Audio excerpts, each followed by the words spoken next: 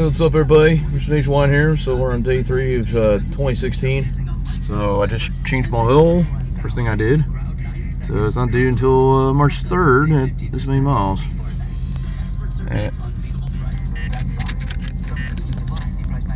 Yeah. So anyway, I had to come here to AutoZone to bring some oil to drain out the old oil I got from the truck, and then plus I get a new oil drain pan when I do the oil changes, and maybe I can use that for coolant, or maybe it's about a separate one for coolant, and then the other one for transmission fluid, and then some special solvent sand, because I accidentally spilled oil on the driveway, and I need to hurry up and get that mess cleaned up, or something else happened. Yeah. So anyway. Just changing oil here and there. As doing a thorough inspection of the truck, the front suspension components, I discovered that I need a new upper ball joint. I need one replaced. Well, the ball joint is intact, but that rubber bushing, where the grease, balls up at, it's missing. I don't know how that happened anyway. Luckily, the ball joint is still intact. So I probably had to lubricate with the grease like each week, maybe. Just put a little dab of it in my finger and go all the way around twice, just until I get a new ball joint.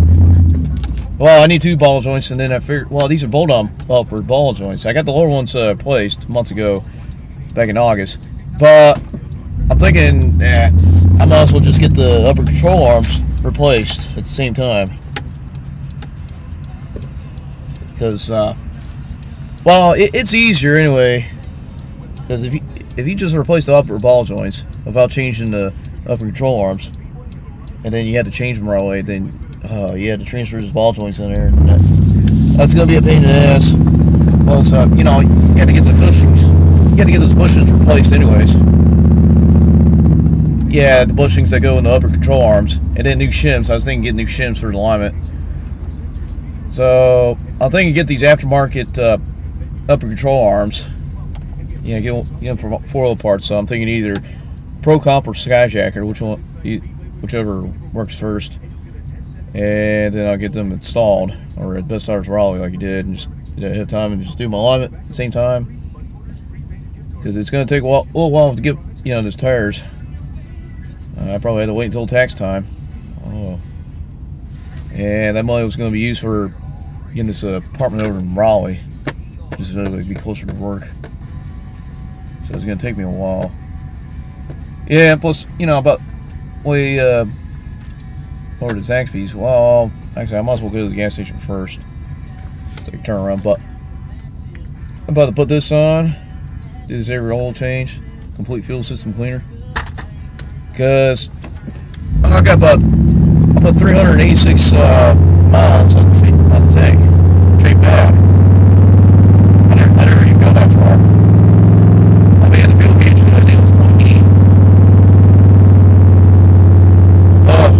Last night, let's see, after karaoke night, Order Champions, I left a little early, so me, Storm Maverick, and DJ Elroy go pick up Johnny Boy and Manuel. That's another guy. So anyway, we picked the 2 up over at Lock and Loaded, stayed there for a little bit, and then we got out. So anyway, on the way out, I saw a couple cop cars, so I was just doing the speed limit. So I saw a police car right from me. So he was heading towards the left, maybe going eastbound of US 70, and I was going westbound just so I could connect to Garner Station Boulevard, just so I go to southbound US 401. His Storm Maverick's house is right New Stage Road and Vandover Springs Road. So that's my way getting there, just going southbound on the 401. And then get off, take a left over to Old Stage until I go to Vandover Springs Road, and then the subdivision's there. So anyway, there was a cop behind me, from US 70. And so anyway, it's kind of a little slow, so I went to Garner Station Boulevard. And it's up here, you'll see it. So this is the 401. That's US 70 right there. NC Highway 50. I'm sorry that the camera was too close. I didn't know. Bang my heart. So this is where I got off last night. This is where Lowe's is at and McDonald's. So that's Garner Station Boulevard. And this is the 401. So anyway, the cop was behind me. So I was in this lane, the right lane. And then after we passed Saks Piece, which is where I'm going to go after the gas station, went to change into the left lane.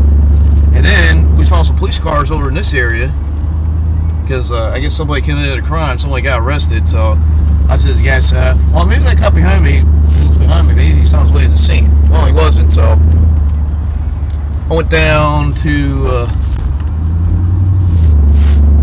I kept on going straight to the 401.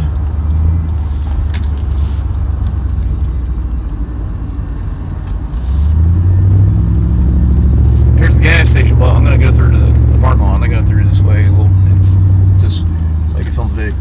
So anyway, I turned left at the next light, and then, you know, turns out it was a state trooper's car. So he went completely down south. Yeah, North Carolina state trooper. And so there was another car behind me. It was just a civilian car, a regular car, and he was behind me the whole time at Old Stage. And then so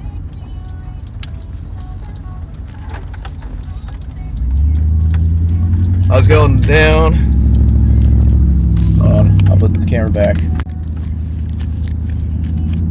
So anyway, we're cruising down Old Stage Road, and that's like 3 miles long just to get to Evangeline Springs Road to make that left.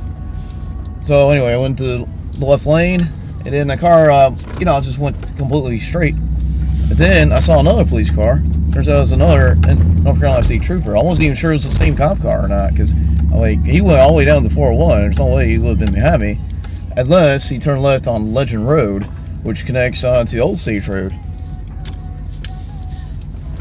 Yeah, so as soon as I turned left on Van Silver Springs Road, just before the Storm's subdivision, then I saw the police sirens going off, and luckily it was blue lights. If it's red, then that means it's a fake police car. It means somebody impersonating a police officer, but it was a real state trooper. Because I mean, you know, the requirement, you know, to be a state trooper, you know, you had to be over 6 feet tall, and you probably had to weigh around 200 pounds or more. But it is a crazy requirement, but a lot of cops there's some cops shorter than that, a little bit, way lesser than 200 pounds. I'm going to pull over to the side where the gas station's at, so I'm not blocking the pump. I'm just over by where the air pump's at. So anyway, so I pulled over, and then I turned off the truck, and then the trooper sent us a PA system. He had a CB radio, of course. He had it on the PA, and he said, and just pull inside the street of the subdivision. Go inside, and so I just pull in there real slow, and then, you know, I kept my hands on the steering wheel, and then asked how we're doing tonight. I said, good. What's up? And he said, well, the reason why I pulled you over, you were speeding along Old Stage Road, you know, from US 401, and then all until the speed limit went up to 45, passing Woodland. I was like, oh, I keep on forgetting the speed limit there was 35, because, you know, it fluctuates a little bit. Oh, okay. Yeah, I mean, just get your license and just step out of the truck. I said, okay.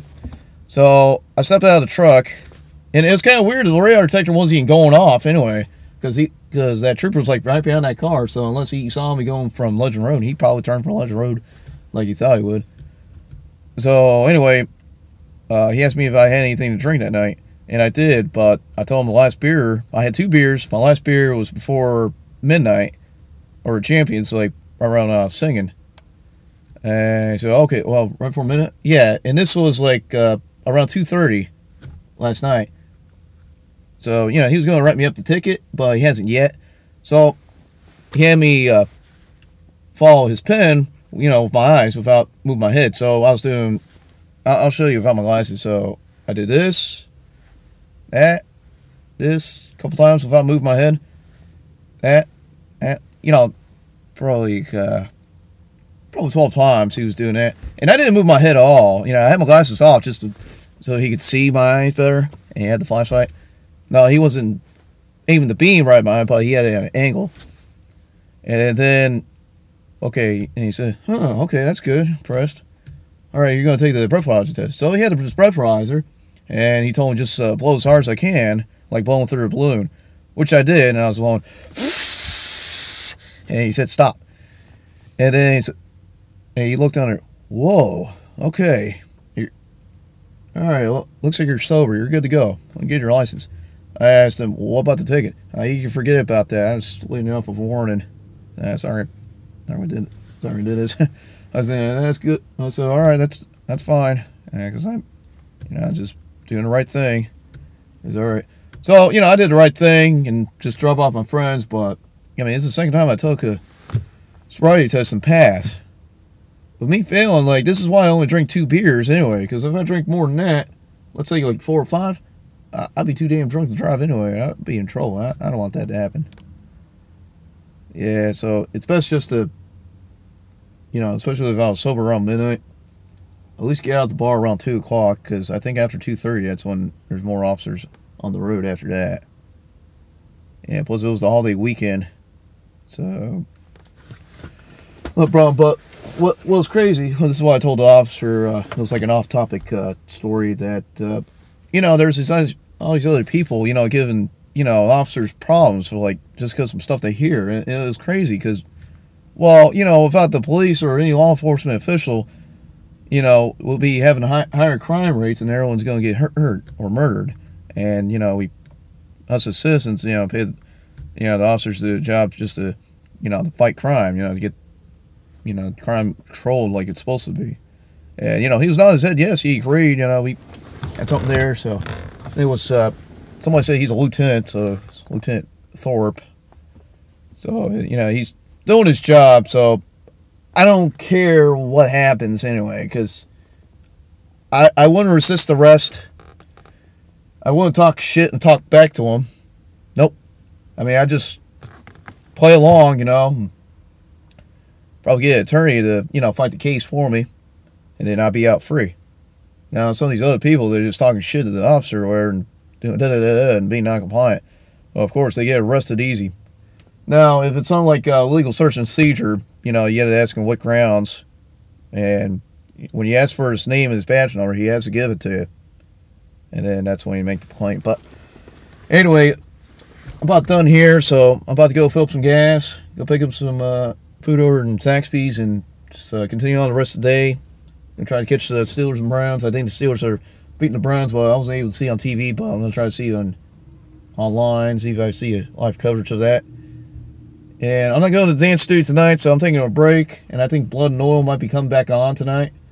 So I'll probably be back at the dance studio next week. Probably leave earlier like I used to, like when Blood and Oil's on. So I usually get out at 8. It's a half an hour drive, so I get there before 8:30. So this will be all. So I'll see you guys later.